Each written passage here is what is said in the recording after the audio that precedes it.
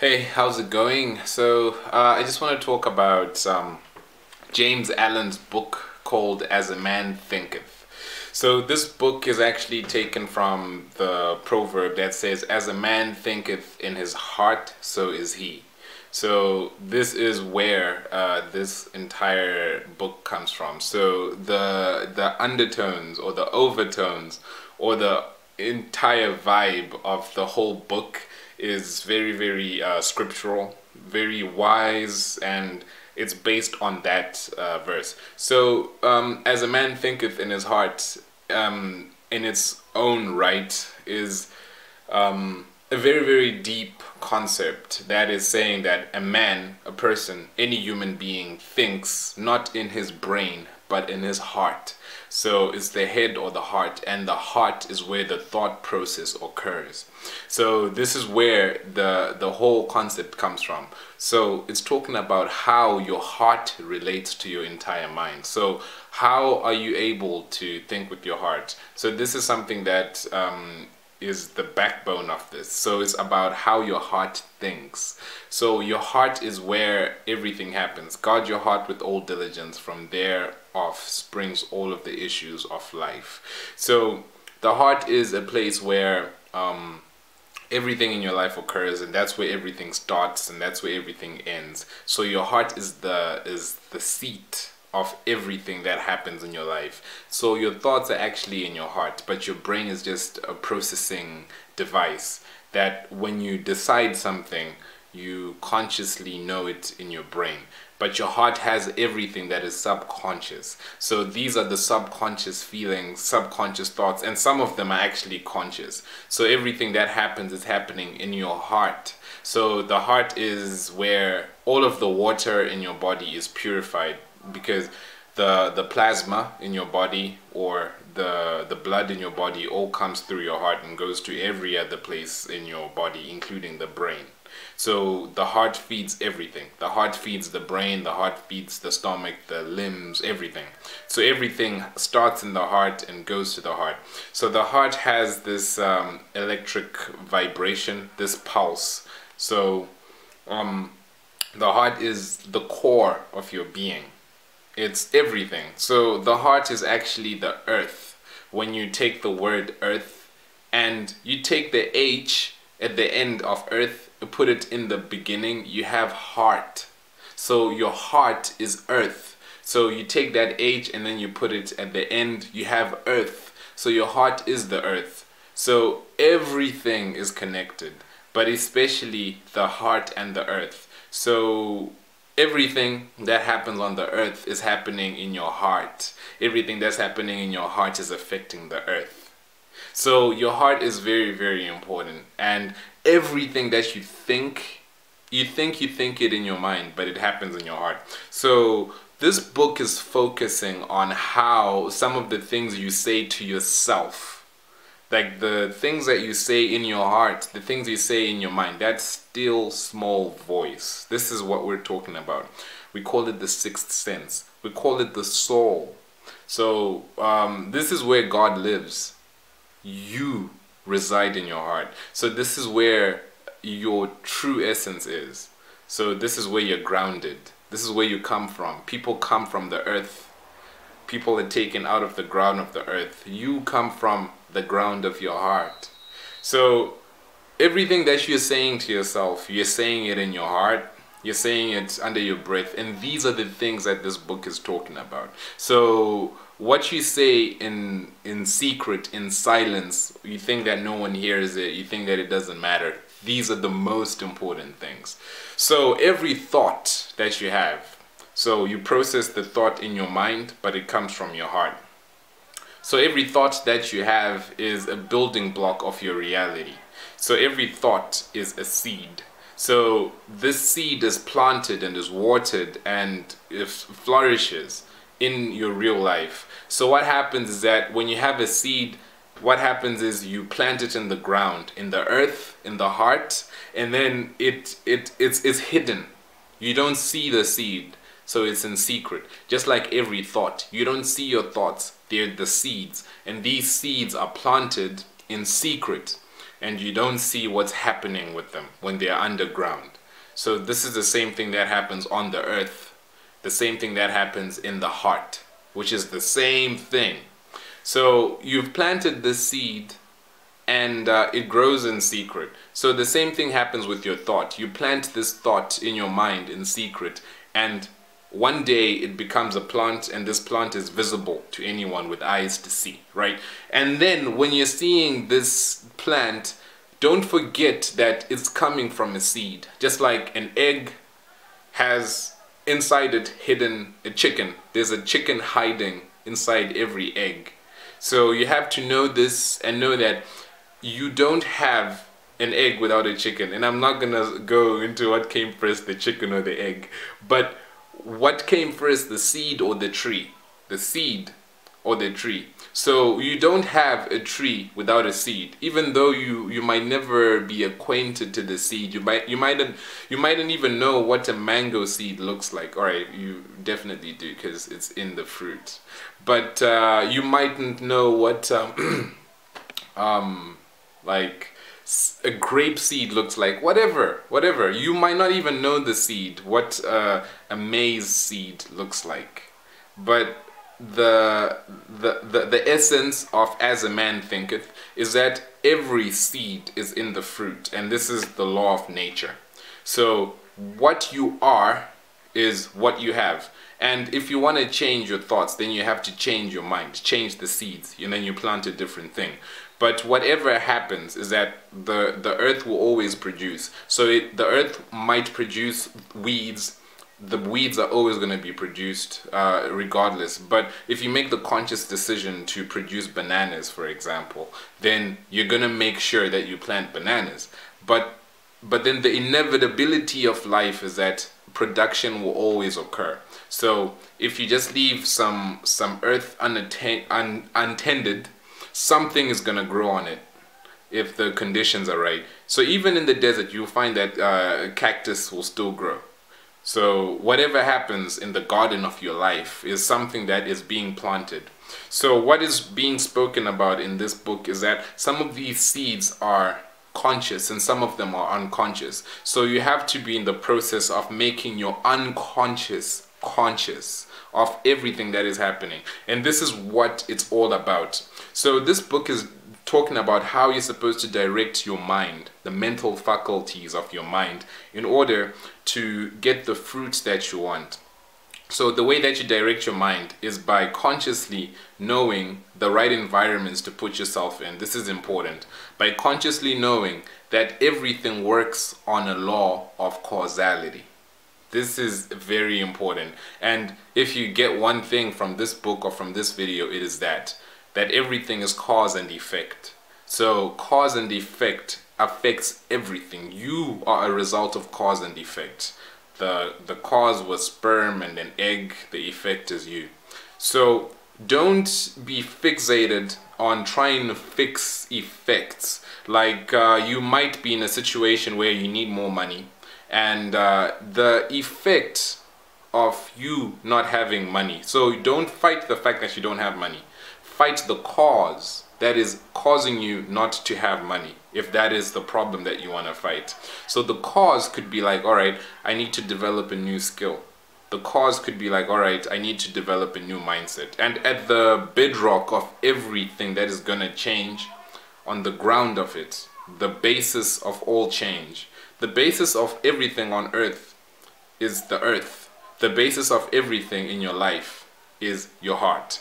So the basis of it is going to be your mental shift. So you have to shift your mind in order to get a new result. So this book is so beautifully written, and it's so concise. When I was reading it, I had to reread a lot of the passages, because the way that James Allen puts it, it's because he's actually a poet. So the way that he puts it, it's so dense. So when you hear how he states the words, he puts them in such a way that explaining them to someone else would be nearly impossible, because you just have to quote it. So I just have a couple of quotes that I just wrote again, because I've read this book a couple of times. So I'm just going to read a couple of quotes from here. So the soul attracts what it secretly harbors. This is something. The soul attracts what it secretly harbors. So you have to know that even if you're afraid of something, or if you love something, both of these are harbored in your heart. So these are going to be attracted to you. So the only way to free yourself is to free yourself from fear, doubt, and hesitation. And this is the only way that you're able to advance in your life. So circumstances don't make a man, they reveal him to himself. Men don't attract what they want, they attract what they are. So you have to be it before it becomes you. So prayers are granted through thought and action, cause and effect. So causes of fate and destiny and all of those types of things can be formed by conscious vices or unconscious weakness. So some of the things that are affecting you are consciously in your mind.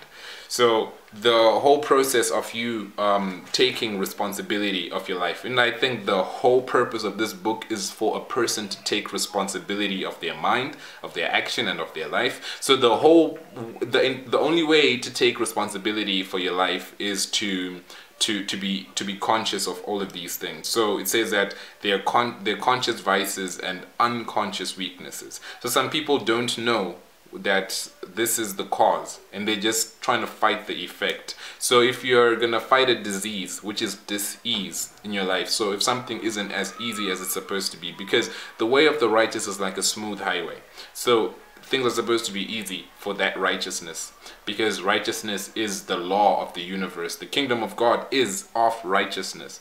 So to fight any dis-ease is to fight anything that is, it could be something that is conscious. So you know that, all right, I have to stop smoking, or you know that I have to wake up early now, or you know that I have to give my all at work, whatever it is. This could be something conscious. But then some of the things are subconscious. So if you want to fight a malady, if you want to fight a disease, then you have to, you see that there's a disease based on the symptoms, but then you don't fight the symptoms. The symptoms are just there as indicators. But the actual thing that you have to fight is the cause of the disease. So if you want to fight disease, the best thing to do, well, prevention, if you can prevent it. If it's a flu, then attack it before it attacks you.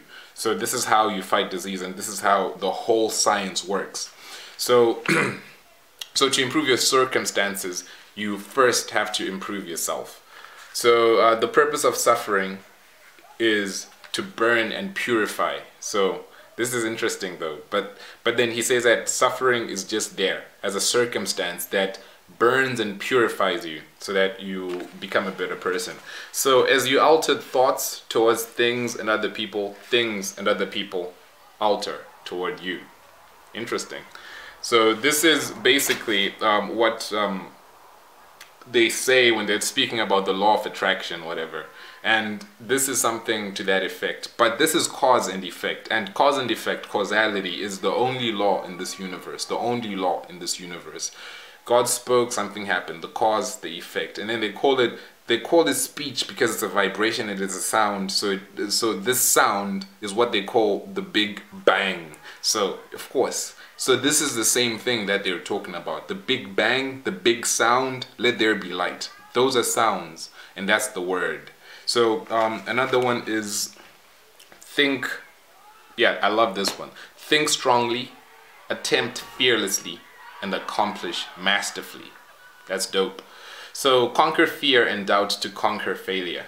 So there's this formula that, or I took it as a formula, but he says fearless thought plus purpose equals creative force. So as he thinks, so is he. As he continues to think, so he remains. He who achieves must sacrifice much. So you have to sacrifice something in order to achieve something. So some people have to sacrifice their money. Some people have to sacrifice their sleep. Some people have to sacrifice going to parties. Some people have to sacrifice time on a cell phone. And all of these things, and I know about that one. So calmness of mind results in a beautiful jewel called wisdom. Self-control is strength, right thought is mastery. Calmness is power. Say to your heart, peace, be still. And this is the last part of the book. So he's likening it to how Jesus walked on water during a storm. And he was, Well, that's another part. But Jesus was asleep during a storm, and then he woke up and then calmed a storm. So this is the calmness, this is the serenity that he says is the jewel of a wise person. So this book is so powerful, and it's really tiny. So you can actually go through it in a day, in a couple of hours, even minutes if you're a fast reader. But it's very dense at the same time, so you would actually go over it a couple of times and read it in a few different states of mind, and you get different messages from this. Because I've read this book for a couple of years, and every time that I read it, it's like I'm reading it again for the first time, because it's like a poem. And when you hear a poem or you hear a song, there are certain states of mind that a poem or a song will put you in. So James Allen is a poet, and he wrote this work of poetry. So it's not just a book. It's like it's verses and lyric. So this is how you actually harness the power of your mind. So in this book, you're gonna find out how to use your mind to your betterment. Your mind is your tool, and you have to know that whatever is happening, whatever is revealed in your life is unrevealed in your mind. So some of the unconscious things that are happening on a subconscious level. So this subconscious thought level, this wavelength, you have to be aware of it, and you have to know that everything that is happening has its roots, has its seed in a subconscious realm that you can't clearly see with your eyes. But everything happening has that causality. So everything has a cause and everything has an effect. So if you know this, then you're operating with high level information, because some people are really oblivious to the fact that what they do has a result. So you plant a seed and then you get this. So if you plant a seed of mangoes, you're gonna get mango fruit. So he says that whatever the case is, if you have good thoughts and good actions, you have good results. So this got me thinking, because there's a time, or so many times in my life, where I think of doing something and have that impression, but then the circumstances that come my way aren't desirable. Like something just goes terribly wrong, and then you're like, oh, how did this happen?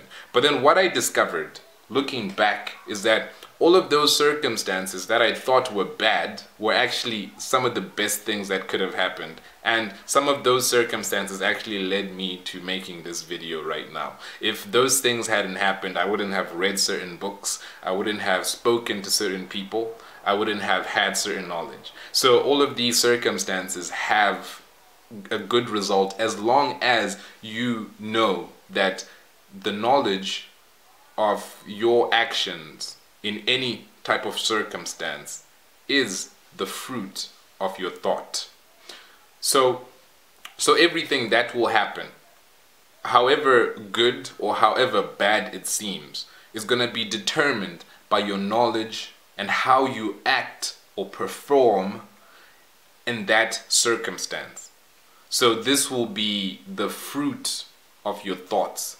Even in a bad circumstance, like something horrible could happen, but then how you react to it is going to determine the result of it. And the result is already determined because of the seed that you've already planted in your heart, in your earth, in your mind. So the mind is not the brain. So yeah, let's just leave it there. But then your heart is where it's all at. So guard your heart with all diligence. From thereof springs all the issues of life. So thanks a lot for watching this. And if you think this will be helpful for somebody else, please do share it with someone. And just look at some of the links for some other cool stuff. So thanks a lot for sticking with me for this long. And I really hope that you can find some time to listen or to read the book. Get the audiobook if that's your thing. Read it if that's your thing, or do both if those are your things. So thanks a lot, and all the best.